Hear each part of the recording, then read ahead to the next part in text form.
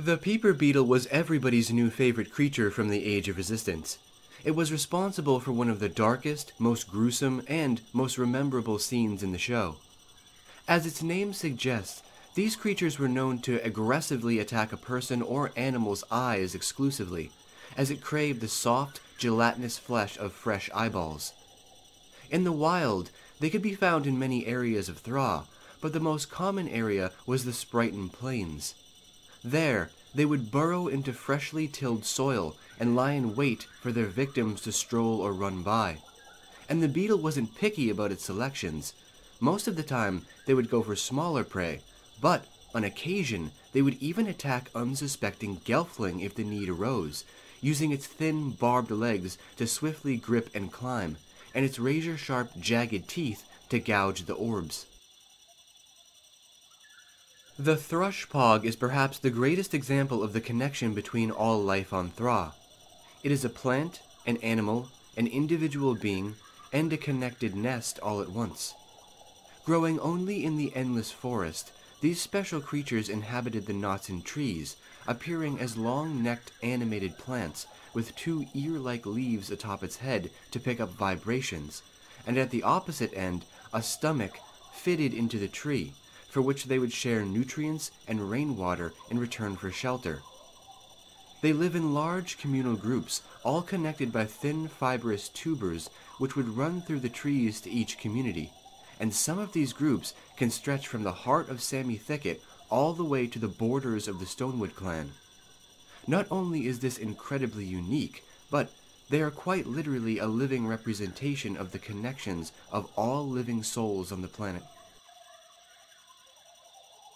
When all Maudra had passed away, wind sifters were the creatures used to collect the pieces of the ruler's crown to bring it to the ceremony. In fact, since the Age of Harmony, they were utilized by the Gelfling to deliver important messages from one side of Thra to the other, and very interestingly, they actually had an impact on the political power of each clan. This has led the Gelfling to prize and cherish the wind sifters over many ages, and many have even dedicated their entire lives to training and protecting them, even introducing new varieties through selective breeding. With majestic names such as the Great Scarlet Windsifter and the Lowland Speckled Windsifter, their makeup was just as graceful. With compact rounded bodies, soft flower-like wings, intelligent eyes, two strong clawed feet, and thread-like antennae that stuck out from their foreheads, which could sense the tiniest change in the air and wind direction. They also had one of the most impressive wingspans, as well as a sharp mind for geography. The Una moth is the sigil animal of the Vapor clan, and it is this very creature that first guided Brea on her quest. They were found in almost every single region of the land, beginning their life first as tiny larvae and eventually transforming themselves into a magnificent crystal which resembled stunning colored blown glass. Many of these hung in the All-Madra's chamber, simplifying their powerful connection.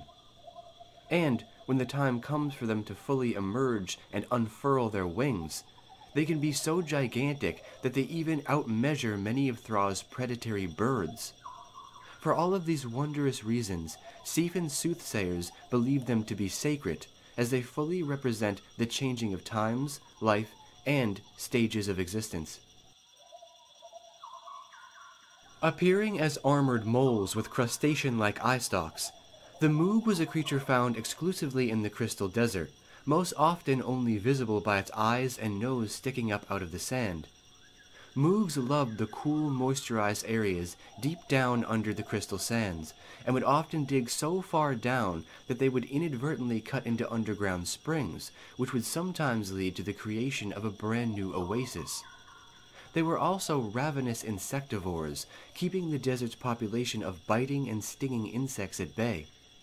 It was for these reasons that the Deucin honored them. They even considered it bad luck to kill one.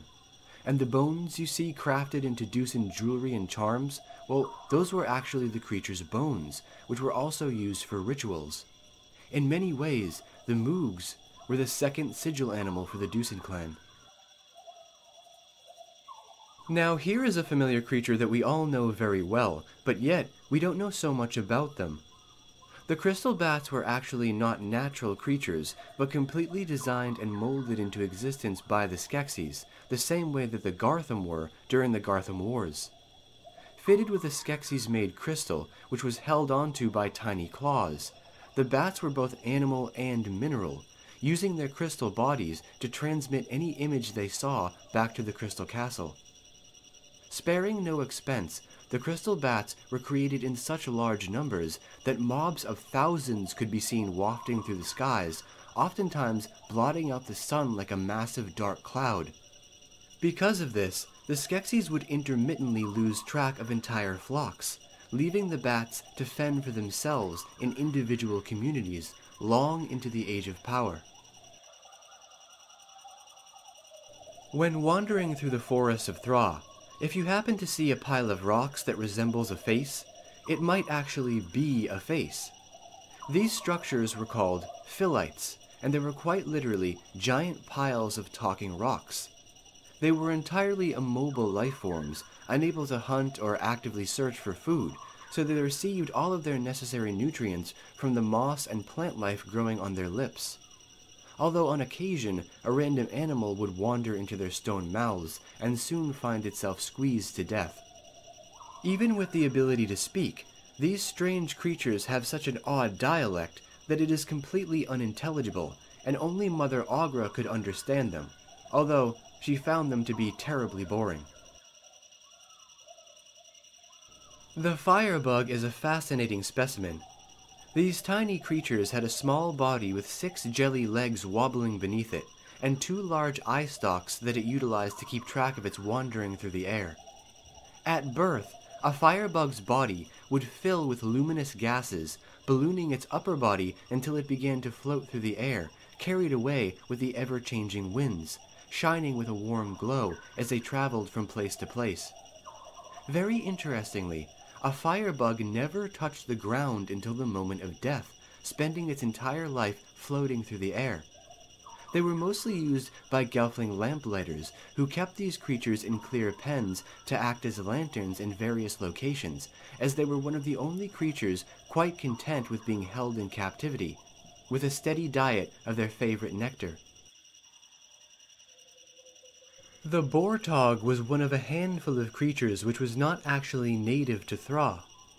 During the Age of Power's storyline, they were transported here from the Urskek homeworld, and were utilized for transportation, as it could fit several Gelfling on its long back. They were elegant beings, resembling water dragons or huge luminous flying eels, which is realistically what they were. During Jen and Kira's rule over their new nation, they were a valued asset, known extensively for their brute strength, power, and lightning-fast speed.